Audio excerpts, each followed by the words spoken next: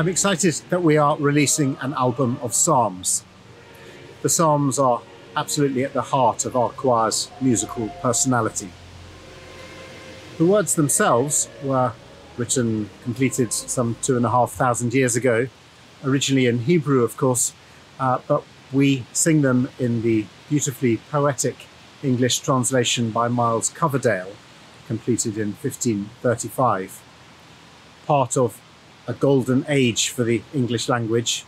One thinks also of the King James Bible or Shakespeare, for example. The people who wrote the Psalms found themselves in a very wide variety of states of mind, perhaps fragile or full of joy, nervous or full of triumph, sorrowful, angry. Whatever it is, we find that, in fact, these are the same moods as we experience today at different times, 2,500 years later. So it's as though there's an empathy across the ages. And I think there's something rather comforting about knowing that other people have been feeling the same way that we are now all that time ago. In cathedrals and chapels, we sing psalms every day as part of evensong. Psalms are a particularly important feature for the choir of St John's. I remember when I was organ scholar back towards the end of George Guest's time in charge of the choir, the psalms were always one of my very favourite things with his choir. And I still greatly treasure the LP which he recorded in the 1970s, Psalms of Consolation and Hope.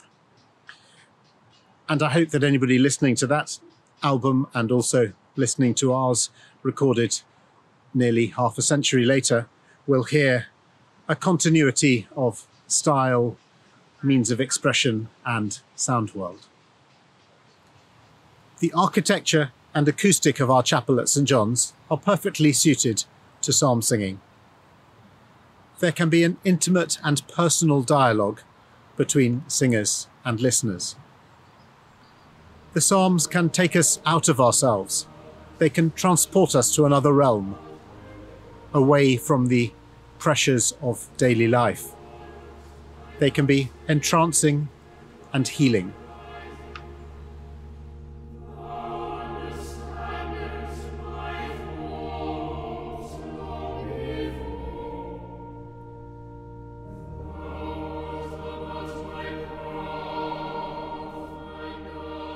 Psalm singing is one of the most subtle forms of choral singing.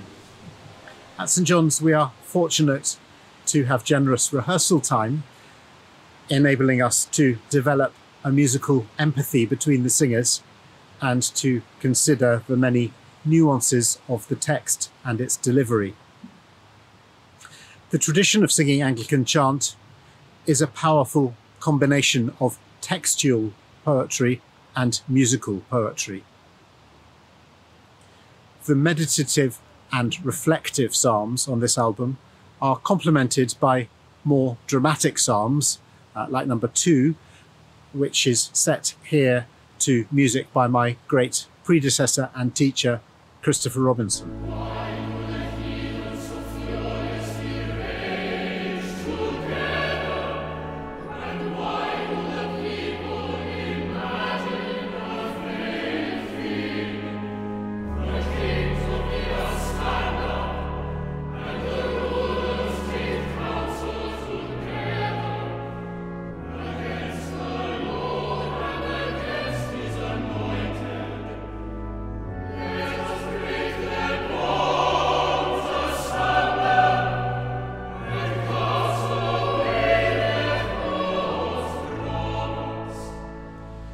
In the booklet for our album, our chaplain, Andrew Hammond, has written an introduction to the texts and an individual commentary on each of the psalms we sing. John Challenger of Salisbury Cathedral has written about the composers of the psalm chants. And I have written a more general piece about my own philosophy of psalm singing and about the relevance of psalms today. I hope you will find these writings deepen your listening experience. The St John's Choir and I have a great passion for psalm singing.